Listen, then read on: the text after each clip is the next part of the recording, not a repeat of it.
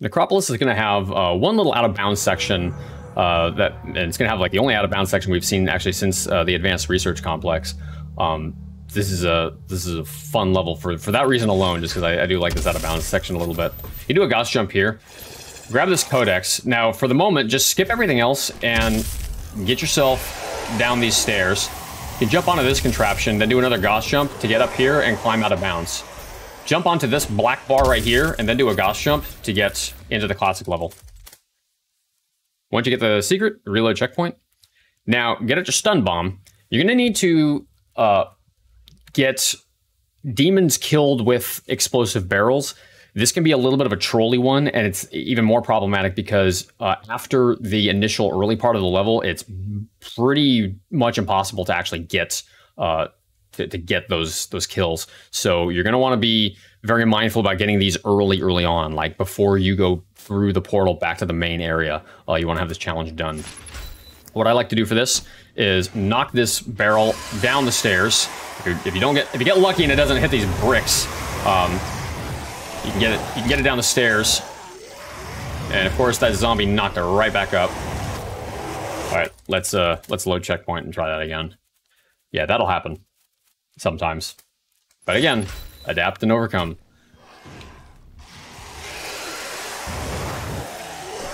Okay, that looks pretty good. And we got 5, nice. Now I'm going to get rid of these lost souls that spawn in first. I want them out of the way so that they don't cause me problems later on. I'm gonna climb up here, trigger the cell, jump back to the Slayer's Testament, and then jump back to the cell. This is the last cell, so I should be fully upgraded on everything for the suit once I get that last armor upgrade. Now, you've got a Mancubus here that needs to die via pistol. That's the challenge of Pin Pops the Balloon. If you have Intimacy as best equipped, unequip it. You do not want this equipped while you're trying to do this challenge. You will not be successful. Even with the pistol fully upgraded, it is still damn near impossible to pull it off unless you really know what you're doing when it comes to like damage values and how much damage demons can take and how much damage you can deal to them. So just unequip it. You'll be happier in the long run, believe me. There is a formula for this. I don't really use any sort of formula. I just go by feel. I will typically throw a rocket, 2 super shotties, and then I'll just start using the heavy assault rifle until I see it stagger. As soon as I see it stagger, I whip out the pistol, charge it up as much as I can, and go for the face.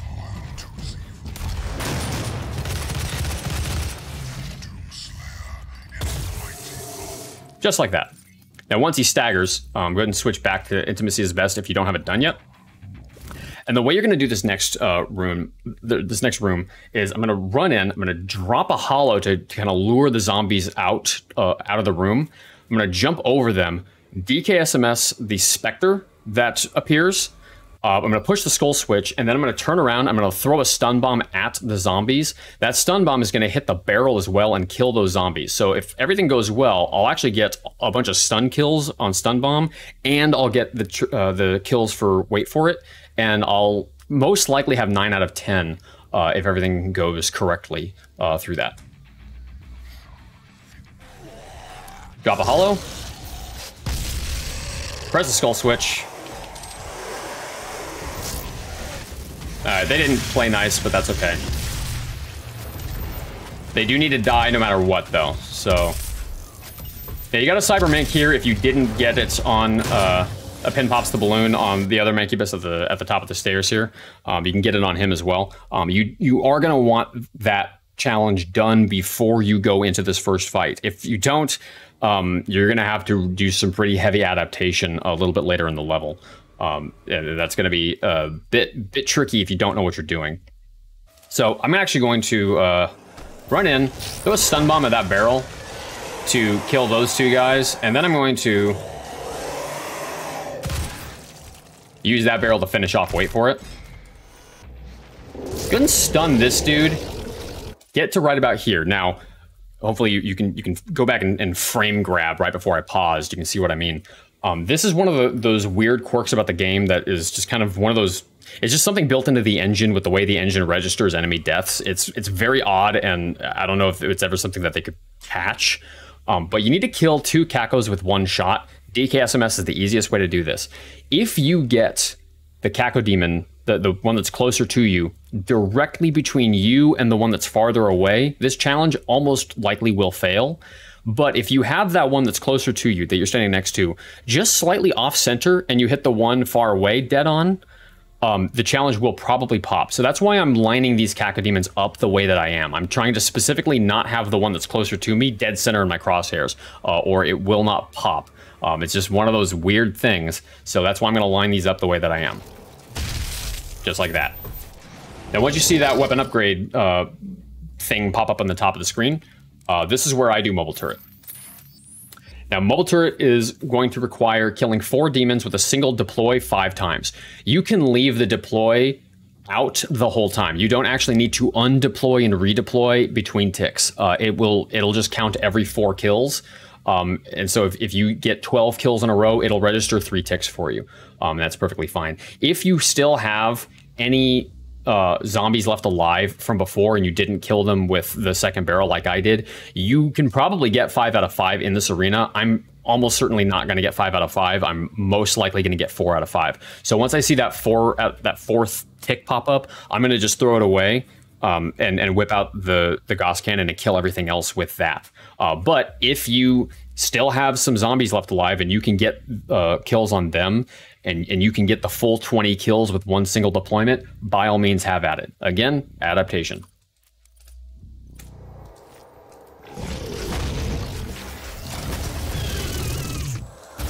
Also, make sure you do not overheat this thing. It's very easy to do that.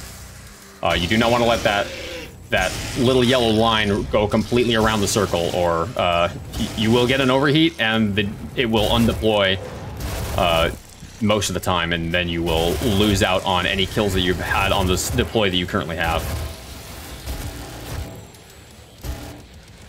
Sir, you're supposed to be dead. You're also going to want to have infinite ammo for this, or you probably won't get it all in one single deploy.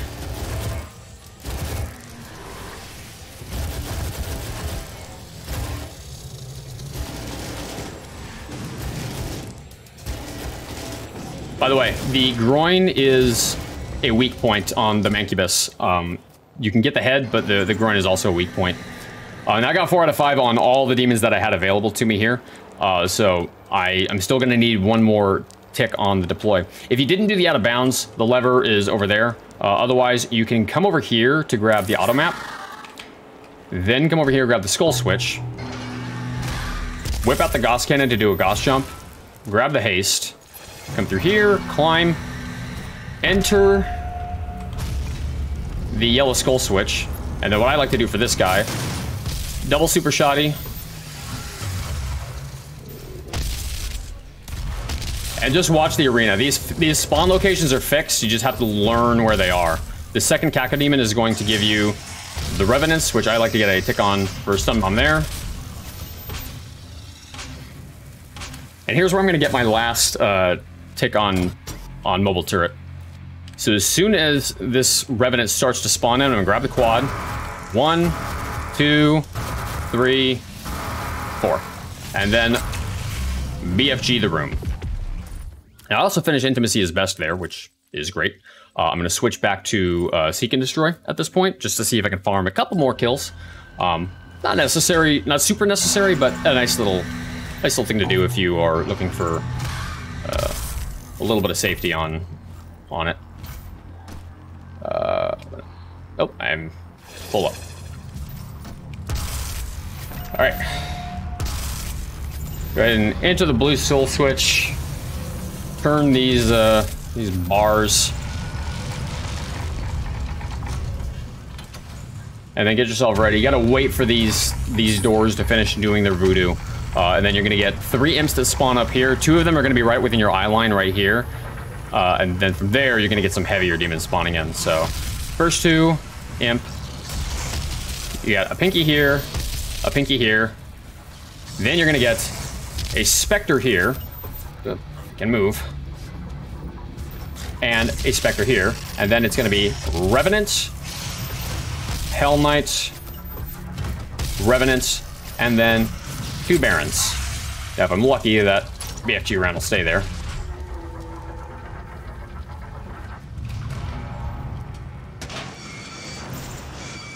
And that's that fight. Jumping down here. Make sure you grab that Slayer's Testament. If you don't have the 2 mouths to feed achievement done, you can get it done here. You got a set of 3 Cacos.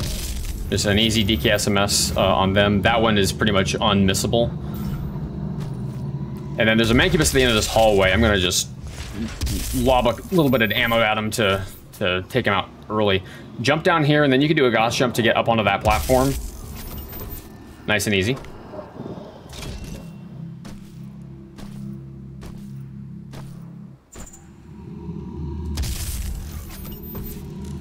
Grab your very last mod. Now I grabbed Precision Bolts. I'm going to switch back to Siege mode.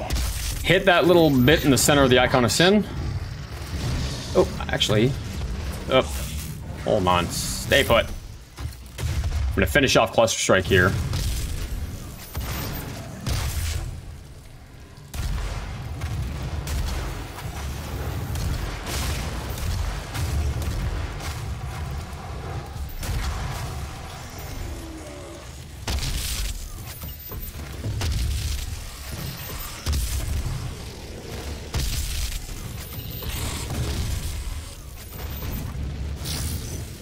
Again, you got another opportunity for 2 mouths to feed there.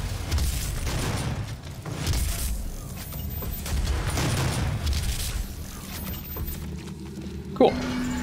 Now from here, you're gonna grab the haste. You're gonna get 1 Baron that spawns right here at the end of the hallway. Another one spawns right here. You're gonna get a Mancubus here, a Mancubus here, 2 Spectres, 2 Spectres. And that's the whole fight.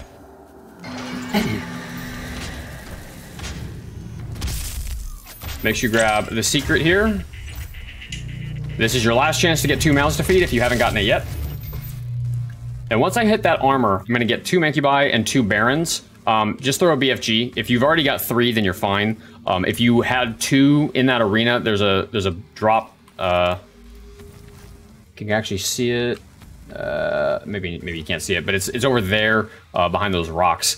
But just on the stair landing. You can grab that if you have 2 in that arena. Since I have 3 already, I'm fine. So I'm gonna hit that armor secret. Wait for the Mancubi to spawn in fully. Nice. Yeah, I don't need it. There's a BFG right here that's fixed. Coming into here. Now, I'm gonna have the BFG equipped going into this fight. Don't have the Gauss Cannon equipped for this one. If you do, you're probably going to miss your cue. I'm going to, as soon as well, let me get this started and then I'll explain it while we're waiting for the cutscene to skip. I'm going to have the BFG equipped. I'm gonna run to the middle of the circle, fire off to the side, and then hold the weapon wheel to hopefully skip past his shield, like to get him while his shield is down, and then deal the tendril damage, just like I did with the Cyber Demon in Lazarus Labs. So you can look checkpoint here to skip the cutscene. I'm not going to fire right off the bat. I'm going to wait for a second, then run up, and then do it. Just like that. Now, as soon as he gets to about here, get behind him, and start shooting his heel. That's a kind of a nice guaranteed spot to get him to cycle. Now again, make sure you have the BFG equipped going into the second phase.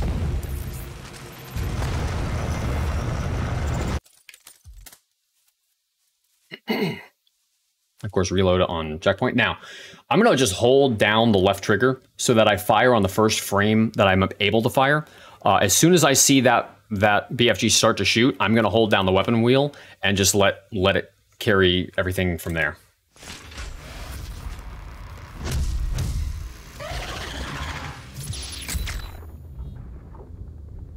Real nice and easy.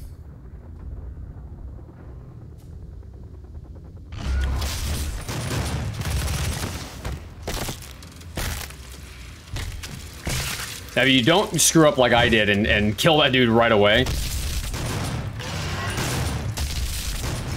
if you don't stagger the second dude right off the bat, you can actually stagger him pretty easily coming out of that first glory kill, and you can get 2 fast animations. I goofed and shot him because just out of habit. So I didn't get the fast second animation.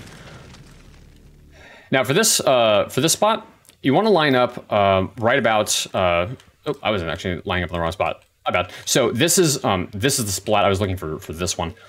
This is the splatter we call the dingleberry. Don't ask me why, but yeah, we call it the dingleberry.